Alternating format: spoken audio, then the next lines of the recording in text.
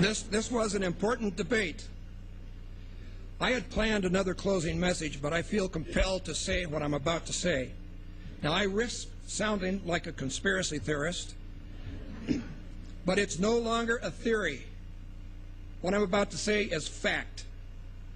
The secret organizations of the world power elite are no longer secret. They have planned and are now leading us into a one-world communist government. The combining of national governments started with the European Union. That union started with trade agreements, then a common currency, the euro, and now a European Parliament that is feverishly passing laws that override the laws of the member nations. A constitution was drafted but rejected by a few of those nations, but never mind.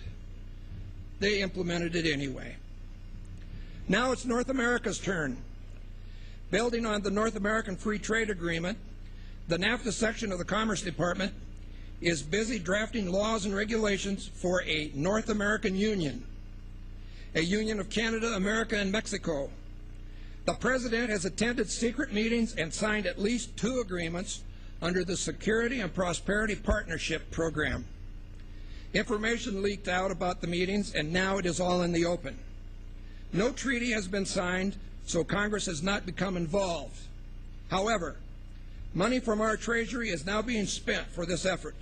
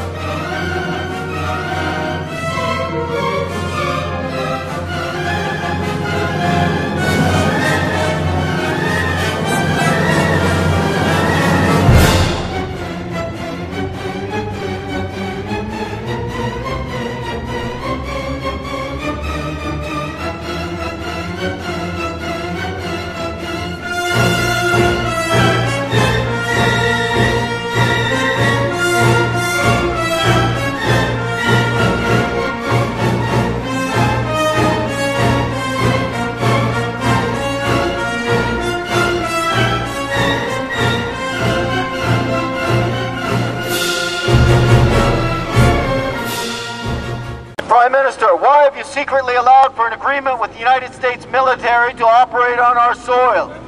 A military that condones and openly practices torture such as waterboarding and even taking pliers to children's genitals. Some have called this an act of treason. Number 2, why does he continue to hide from Canadians the fact that the North American Union is real and being done undemocratically? Some have called this treason. Where's the parliamentary debate?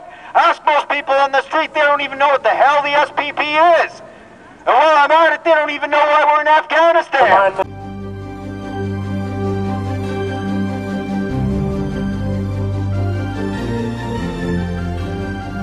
Hi, I'm Congressman Tom Tancredo. You know, I just returned from a hearing on the southern border in a place called Brownsville, Texas. One of the participants in the hearing told us that for them, a border really doesn't exist between the United States and Mexico.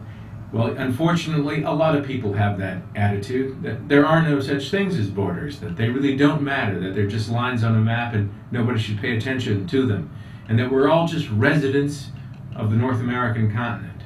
Well, you know what? That's baloney.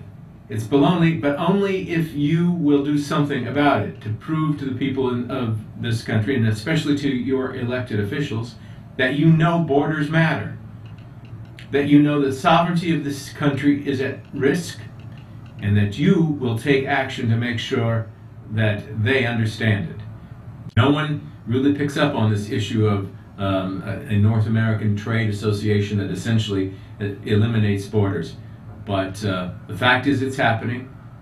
You can see parts of it all of the time. So it's something that we need to stop.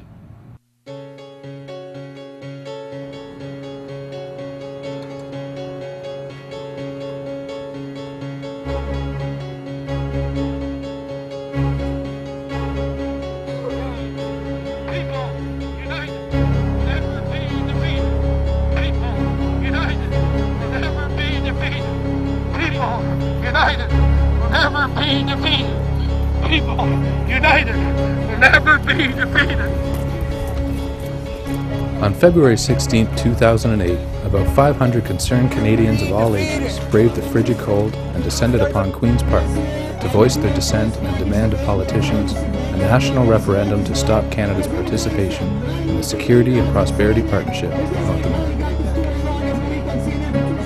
Thank you all for coming out. Today is February 16, 2008, a landmark day in Canadian history when across the country, Canadians are saying no to the North American Union, no to the SPP, and yes to Canada's sovereignty.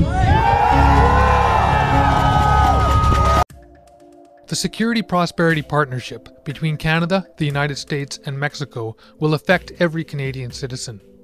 It should be the top issue of this federal election, and yet we have not heard a peep about it in the mainstream media.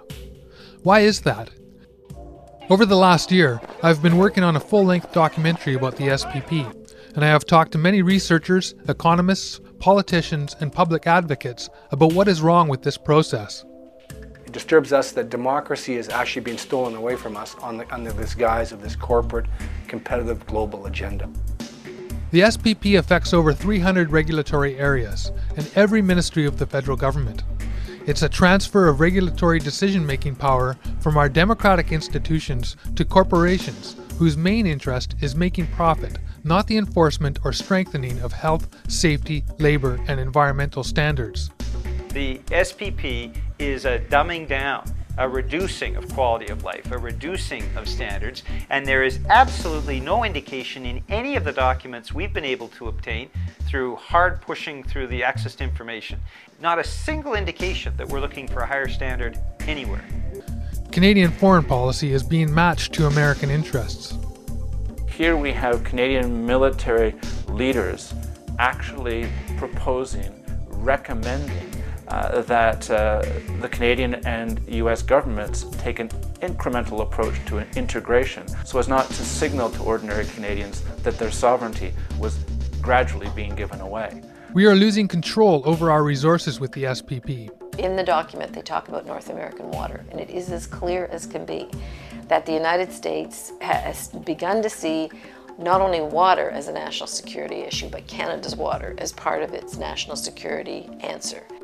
Under NAFTA, we are required to export 2/3 of our oil and half of our natural gas to the US, even if there is a supply shortage in Canada. With the SPP, tar sands developments are being increased 5-fold. Instead of creating steady long-term jobs, we are bringing in cheap foreign labor and exporting raw bitumen to the US rather than processing it here in Canada. How is this rapid increase in resource extraction good for long-term employment in the oil industry in Alberta, or for the energy security of Canada?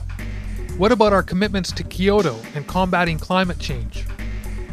The SPP process was started in secret by the Liberal government of Paul Martin.